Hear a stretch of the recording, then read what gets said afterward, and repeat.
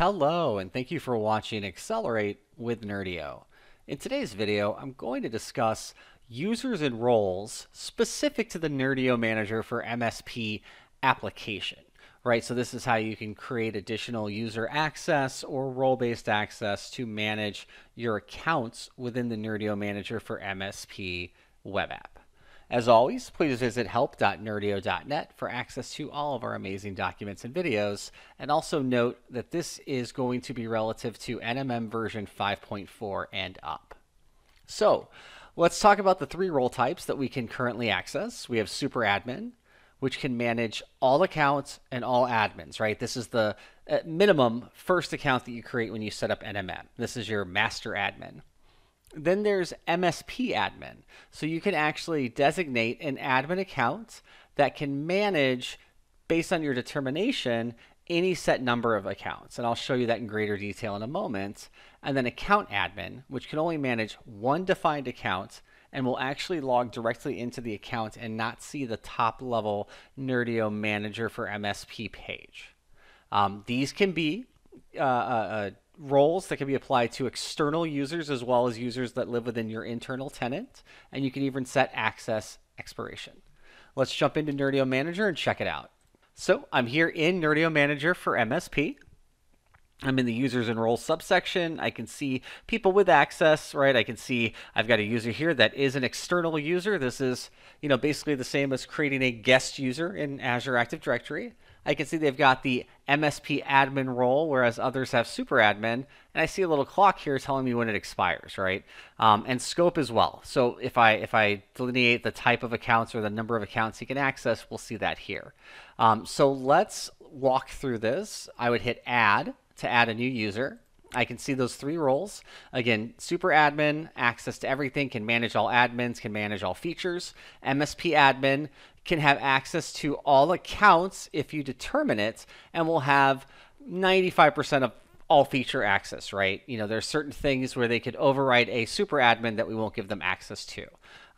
So accounts, we can see that I could choose from either of my accounts, or I could have all accounts. Let's go ahead and just do a single account. I can select a user that lives in my tenant directory, or I can use an external user. So let's just call this external at company.com, and it'll ask me if I want to invite that user, and I can also send an email, an invitation, correct? So they know the URL to go to, they know they've been invited.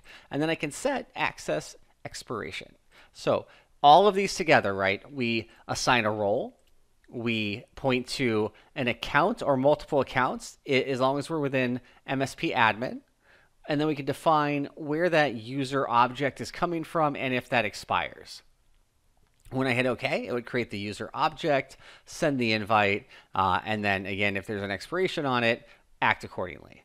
Now, we got through super admin and MSP admin, right? These are really specific to you, the MSP, more than likely. So you've contained your access. Now, account admin is going to allow you to only select one account, right? So we can see here, I can't choose the all. So this is really giving me a very specific focus.